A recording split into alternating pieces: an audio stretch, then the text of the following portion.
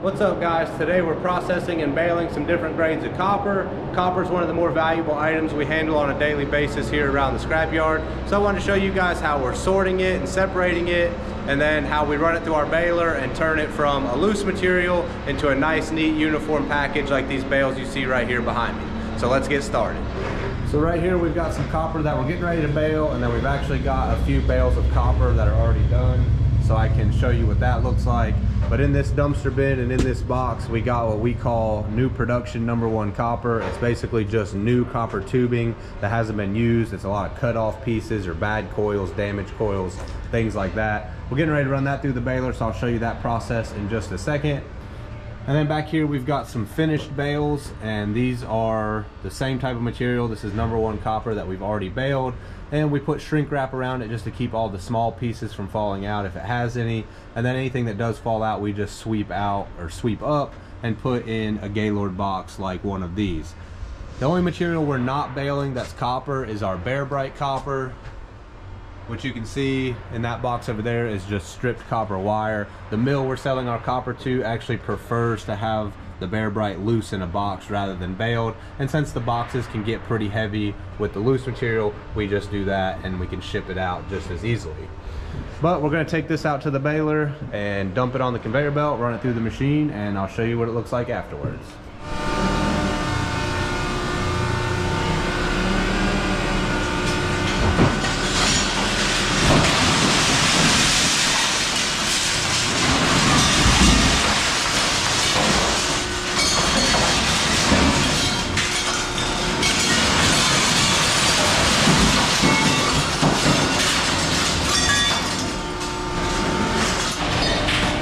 And then you can see the material just rides up the conveyor belt into the actual baler. And so right now all we're doing is moving the conveyor belt up so we can get the rest of this material on the belt and dump another bin.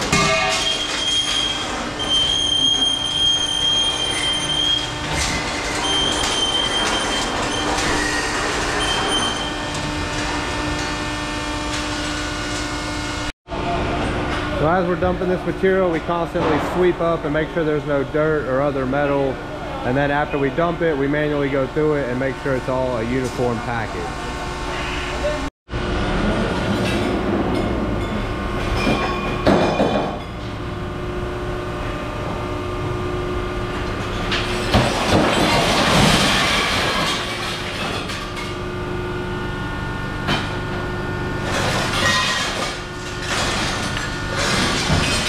That bin had a pallet in the box, or the bottom of a box,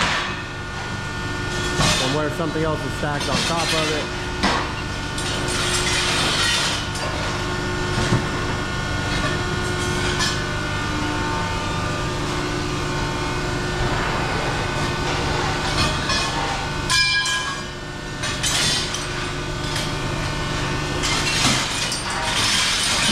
See, he's pulling out some wire. And any other grades that might be mixed in. Some of this material we receive from other recycling companies or other businesses that bring it already in a box or in a bin. So we always want to double check that it's completely clean and uniform when we're baling it.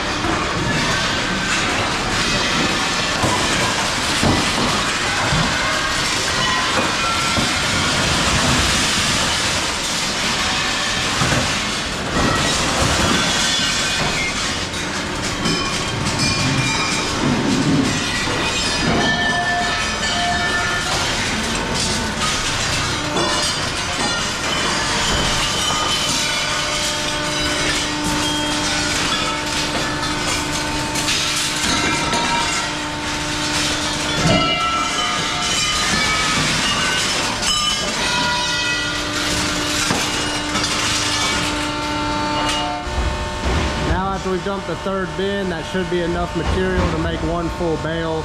A bale of this material typically weighs between 3,000 and 3,500 pounds.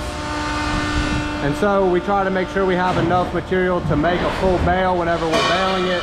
That way we don't have to run the material twice, and usually 3 bins is right at a bale. And then after the material comes up the conveyor belt, it gets dropped into the hopper.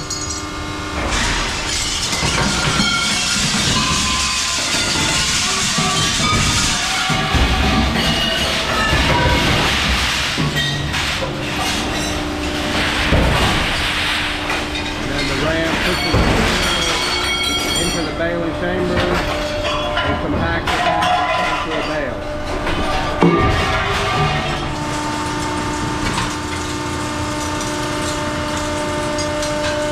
Then after it compacts the material, as the ram retracts, all this material on the top will fall down into the baler.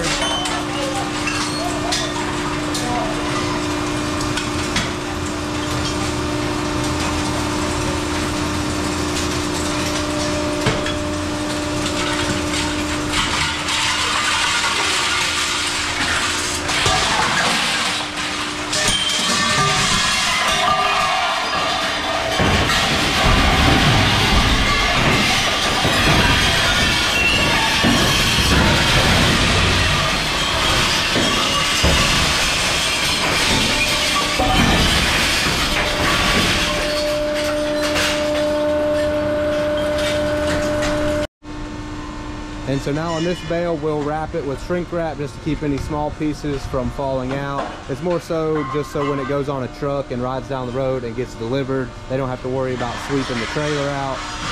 But this product is now ready to be delivered directly to the mill and be melted down into new products. Typically speaking, we're making 4 grades of copper here at our yard, and this is an example of our number 2 copper. So this is a slightly lower grade than the number 1 because there's more contaminants and it recovers less. So this material is made up of wire, tubing, plated material like silver or tin plated material. You can see some of this tubing has paint on it and solder joints, which is why this material is worth a little bit less, because it has more contamination than the number 1 copper. And this is what the finished bale looks like of the new production copper tubing. It's extremely clean, there's no contaminants, and this makes a pretty good heavy bundle. Same thing on these, we'll put shrink wrap around them just to keep any small pieces, but typically there's not much small stuff mixed in with this material. And so this material in this box is our Bare Bright copper wire. It's basically all just stripped wire. This is the only copper product that we are currently not baling. We can bale it and we have baled it. It's just the current mill that we are selling most of our copper to actually prefers to have this material loose in these boxes. It's just easier for them to handle when it gets there. When we bale this material, that baler can make such a heavy, dense bale that this material could easily weigh more than 5,000–6,000 pounds. So it's harder for them to handle with their forklifts, whereas when it's in this box, they typically weigh around 2,000–2,500 pounds a piece. Well, that's pretty much it for today. I just wanted to show you guys how we're processing and baling our different grades of copper. We purchase this material from the public, from other businesses, from manufacturers, also from other scrap recycling companies, and then after we handle it and process it and turn it into these bales, it is ready to head to a copper mill where it can be melted down and made into new products. But as always, thank you guys for watching. Don't forget to hit that subscribe button, and we'll see you on the next one.